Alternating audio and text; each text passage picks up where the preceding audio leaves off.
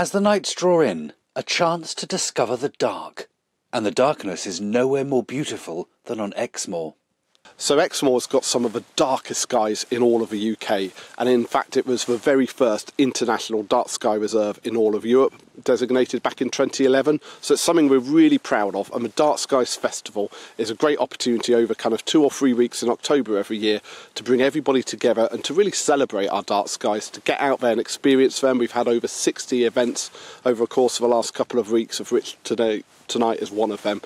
So says Dan James, who helps run a series of events every October to promote a love of dark skies. Tonight, a moonlit walk around Wimbleball Lake. There's a whole host of events this month, from dusk safaris to children's competitions. The aim? To encourage us to look at the night sky afresh. It's really important we look after our dark skies. They're an increasingly rare commodity.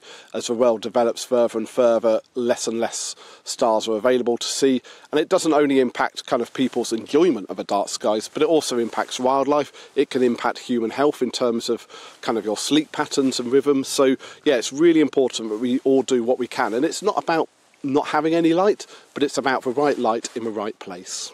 Luke Hother from South West Lakes Trust believes with a few precautions anyone can enjoy the sky at night. If you get the night sky perfect, so it's crystal clear, the sky is absolutely phenomenal, beautiful.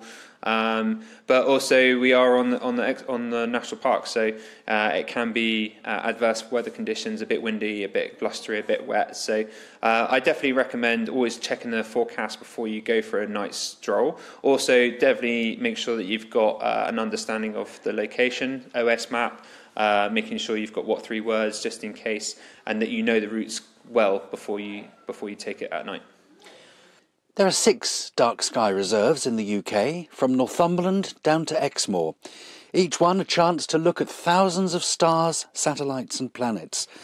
And in a world where urbanisation and light pollution dominate, these skies are a rare and precious thing. Jeff Moody, GB News.